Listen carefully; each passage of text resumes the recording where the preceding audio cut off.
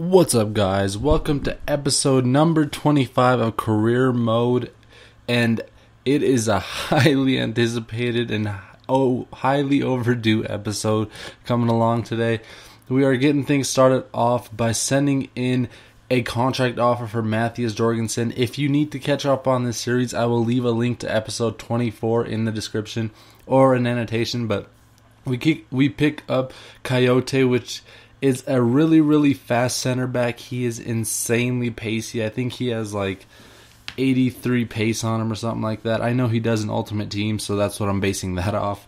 But he's a really solid player that I'm looking forward to using. And we have a lot going on this episode when it comes to transfers. Emmanuel Frimpong sending us some messages, but look what is coming up there on the 31st. That little clock, you already know what it means.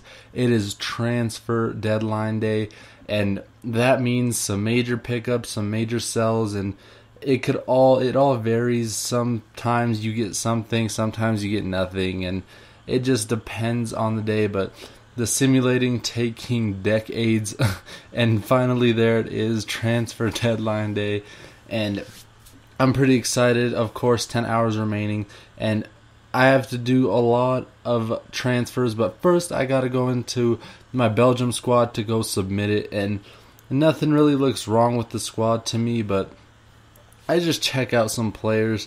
And I really like being the head coach of Belgium because they have a really nice squad there. But I just go ahead and submit it without changing anything. And about 9 hours in, I decide I need to go get a goalkeeper because I've been putting that off for way too long. It is way overdue because I believe my goalkeeper is something like, I think he's like 66 overall rated, which is unacceptable to be honest.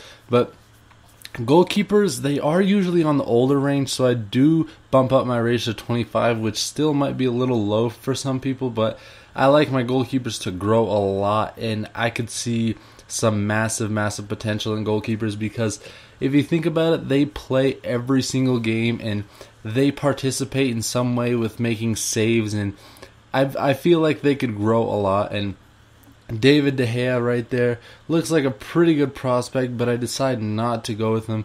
And I do find Oliver Baumann. He looks like a really solid keeper. He's only 77 overall rated, but he's 23 years old, and he is not that expensive of a player. He is really cheap for what he could be. And age 23, goalkeepers usually not live because they obviously live after soccer, but their career lasts until around, I think, 35, 36. Some goalkeepers are older. I know there's older goalkeepers that play professionally, and I just can't name any off the top of my head, but we do need to go look for some strikers too. I've been meaning to do that. We checked out Muriel to make sure he made it to Barcelona all right, and he definitely did. His value is way lower than what they paid me for him, but he was a really good player, and I believe he was worth every penny that they paid me. But you move on and you find some new strikers, and the striker that I did find, you'll see him for a little bit because my capture card did mess up a little bit, but I did slow it down for you guys so you guys could see who it is. And this guy looked like a really solid player that I could enjoy using. And right there, Filippo Bonaperti, he looks like a really good player. You only saw him there for a split second, but we move on, and Oliver Baumann accepts our transfer offer, and we move on with him. But we did get rejected by Fernandez right there. He looked like a pretty decent striker, and I know some of these names look unfamiliar, but my capture card again skipped some footage, and Manchester United sends in an offer for Emmanuel Frimpong, and I do not want to let him go for 10 million. That is way too cheap for him in my opinion. But Filippo Bonaperti, he does right there want a better transfer offer. I think he plays for Empoli, maybe. Empoli, there it is. I remember it now. But it kind of rhymes with Napoli, and that's how I remembered it. But Oliver Baumann right there, he is in the squad replacing our 69 overall rated keeper, and that was way overdue. I'm so happy to have him.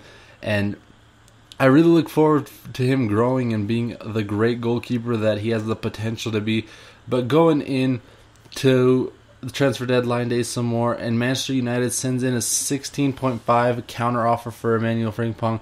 So I sent in a 19.5 million one. See if they'll bite, because I might give it to them if they send me a good enough transfer offer. But Filippo Benaperti, we're still trying to get him here, and we send him a $20,000 a week contract with the squad rotation, which probably wasn't the best idea if I wanted to pick him up, but he would be on the bench most of the time, and I didn't want to promise him something that he wouldn't get, to be honest, but he does reject that, and I just decided to stop pursuing him, to be honest. I didn't want him that bad because I do have Pato and Balotelli, which are really, really solid players, but that'll pretty much sum up this episode, guys.